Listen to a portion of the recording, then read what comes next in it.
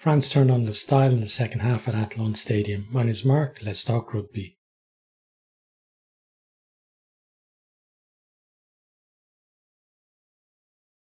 Ireland start this one on the front foot. They collect a kick from France, go through some phases, backs and forwards, carrying, making yards. They're stretching the French defence and they force France to concede the penalty. Ireland then decide to go up the line into the 22. From there they work it to within 5 metres and France get pinged for offside. We have a quick tap then from Fintan Gunn. He runs it straight at Afane and Tuilagi. Either of them are back 10. Afane kind of tries to tackle him, but he was offside anyway. But Gunn manages to get to the line, stretches out, grounds it next to the post. Prendergast then adds the extras, 7-0 to Ireland, and a dream start for them. Fox then gets pinged for not rolling away. France managed to kick it into the corner. They're threatening from 5 metres out, but there's some crossing. They can see the penalty and Ireland are able to clear, but can see that the threat is there from France. Ireland, finding it difficult to contain those big runners that they have. France then are holding onto the ball. Ireland putting in big hits. The likes of Tuilagi and Gazzotti really carrying well for France. Nochi then breaks the line. He goes very close, stopped under the post just short. France then recycled. They drive over, but they get held up. Ireland are able to clear. The danger then seems to have passed, but France strike just as Ireland were maybe beginning to relax. Costes gets his hands free in a tackle out wide, gives it off to, I think it was Droit, who breaks down the left. Jeannot is running a great support line. He takes the pass, draws the cover defence, and passes to Ferte, who goes over to score. Ruiz converts to level us at 7-all. Ireland then get pinged for being offside from a kick, and they give France an easy shot to take the lead. Ruiz obliges from the tee, 10-7, and it feels like Ireland need a response at this stage because France are beginning to dominate proceedings.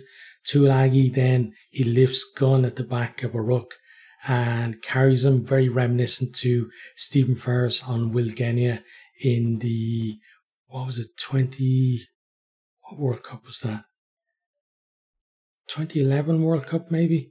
But yeah, Ferris on Genia, that kind of thing, like just picked him up like a rag doll. But Tuilagi's offside, so it's a penalty to Ireland. Ireland then win a penalty at scrum time as France walk it around and Ireland decide to kick to the corner. The scrum was probably one facet that Ireland will be pleased at how it went today. So yeah, Ireland then from there, they retain the ball. They have some pick and goes and 1-out runners, and they're within the shadow of the post. They get held up over the line, but Oradu was offside. So Ireland then again, they decide to go for the tap. They're pounding away at the line again, and then they move it out a little bit wider. Devine gets over to score. Prendergast strokes over the conversion. 14-10, Ireland back in front, and we have a really exciting game so far. France, though, they hit back immediately. Ireland make a hash of the restart, drop it, and France go to the big men to carry again. Julian then gets over to score. Royce converts, 17-14. The lead changes hands once again. France then kind of go up through the gears. They're applying more pressure from a maul into 22. Feels like a turning point. Can they score? Can Ireland hold them out? Paddy McCarthy gets a yellow card for pulling down a second maul after that within maybe 5 metres of the line. And we talked about him before the game as well. The guy, he might have a bright future ahead of him, but he gives away silly penalties and makes silly errors, and he's going to have to eliminate that from his game if he's going to make it at senior level. He does have the natural talent there, but you've got to have the discipline and the nous as well, which will come in time hopefully for him. Then we have what seemed like a clever piece of play from France. They tap the penalty. Joven taps it. Then he actually places the ball behind him, and Nucci takes it and goes around, and then they recycle and France go over the line. But it's obstruction because there was Tuilagi, Joven, and somebody else obstructed the Irish defenders after he put the ball down. So, what seemed like maybe a clever piece of play on the training ground, when the laws get applied to it, it wasn't so clever in the end. Felt like a big moment, could have been the winning of the game, because it felt like the next score was going to determine who's going to have the momentum going forward. And from there, then it's halftime, 17-14, crucially France holding that slim lead. France then into the second half. First half they put pressure on set piece, especially at line out for Ireland, denying them that platform that they've used throughout the rest of the tournament. They've also looked dangerous from broken play, and big men were posing themselves towards the end of the half. And in the second half, as that starts, that just ramps up again. So they get themselves into Irish territory, set up the maul. They're able to maul it over. Ireland just not able to defend it. Joven is the scorer. Roos adds on the extras, 24-14 to France. We spoke before the game about the fact that both teams have good attacking mauls, but it was all about who could defend the maul well. Ireland not really defending the maul, all that well. As I said, they gave away the penalty and the yellow card at the end of the first half, and then in the second half, then they couldn't stop the momentum for France to get over. By contrast, France have been stopping Ireland at source by disrupting their line-out so much, nicking ball, not letting them actually go to their maul as well. France then, they don't take their foot off the throat now. They press again, and they come back into the Irish 22. They suck into defence, and then their portier finds a gap and then has the power to get over. Royce tags on the extras, and there's now daylight between the teams, 31-14. Really costly yellow card period for Ireland, that one. Ireland then, they win a penalty, kick it into 22. Feel like they need some kind of response at this stage. They have time, but it's all about whether they have anything left in the tank to be able to step up to France's level and, get that response that they need. But they overthrow the line out. McCarthy goes over the back. France go in, compete at the breakdown, win another penalty. Ireland then have another period of possession, but again, France's defence is solid. France weather a long period of Irish possession. They're so aggressive at the breakdown, they're making it really difficult for Ireland. Ireland have to get in there, fight for the ball, and then not quite having the momentum to get on the front foot because the ball is so slow. And then at times, then France are just able to flood in and turn the ball over. That's what they do. They finally turn the ball over and they come forward. Ireland, by contrast, are decidedly passive in defence and standing off. They concede a penalty. Ruiz points to the post, but he can't convert the penalty. Feels like, Ireland are getting chances to get back into the game, but they just can't take them. But also, France at this stage, they've eaten up a big chunk of the clock and they have that 17-point lead, and it's looking, less and less likely that Ireland can actually hit back. Ireland, though, their game, they come forward again, but they just lack that genuine kick chase. They're kicking long, but there's no real kick chase from them.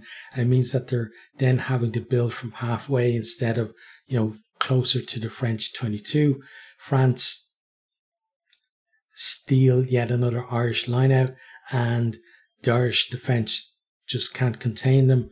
They're conceding ground, and Fuerte manages to go over in the corner. Ruiz misses the conversion, but they're now more than 3 converted tries ahead, and with just 10 minutes left on the clock. France, Ireland looking for basically a consolation score at this stage, but France break from their own 22.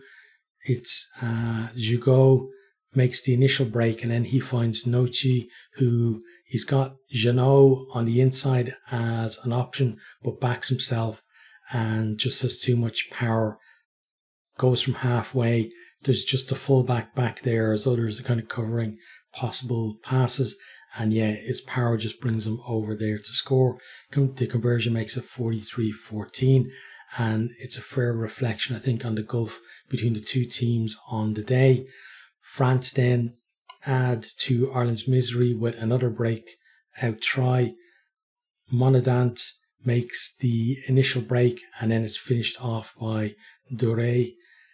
The conversion makes it 52-14, and then that was the final score. As I said, France just really turning on the style there at the end. Ireland looked completely out on their feet, but France, they love that transition from, broken play. They attack and everybody is there to support. By contrast, Ireland don't seem to have that ability to go from distance at all. So in terms of then the two teams, France, they were the foreign team coming into the final. I said before the game, Ireland were going to have to find another level if they were going to get their hands on the trophy, but they just couldn't do it. France took away their line out, and that was Ireland's platform for attack, and they were so aggressive at the breakdown. Ireland, by contrast, were passive in defence, and then that lack of ball security made it so much harder for them to respond when they went behind. They never really reacted to the breakdown, preferring to basically stand off in their positions for potential carries or dummy runs, and basically just watching France turn the ball over in front of them. I feel like, with a chance to maybe play this game again, a couple of the players would think, no, we've got to put players in response and make sure we secure that ball. And then even if it's slow ball, just build on from there, make sure we hold on to it. But they weren't able to adapt on the fly on the pitch. This is undoubtedly a talented Irish team, but you don't see them scoring that many tries from breaks from their own half. France showed that they've got that kind of thing in spades, and their ability to soak up the Irish pressure and score from so deep was one of the major differences between the team today. Ireland did well to make it to only their second, under-20s Rugby World Cup final in their history. They had a good tournament overall, but it just wasn't their day. France deserved under-20s Rugby World Cup champions. They were the best team throughout the entire tournament. There's some major talent in that squad there who are obviously going to go on and represent the full French team in the future. Major congratulations to them. Absolutely well-deserved winners, and, great, I think, ambassadors for the sport of rugby as well. They've now won the last 3 under-20 Rugby World Cups on the trot, and the future is looking bright for the French national team.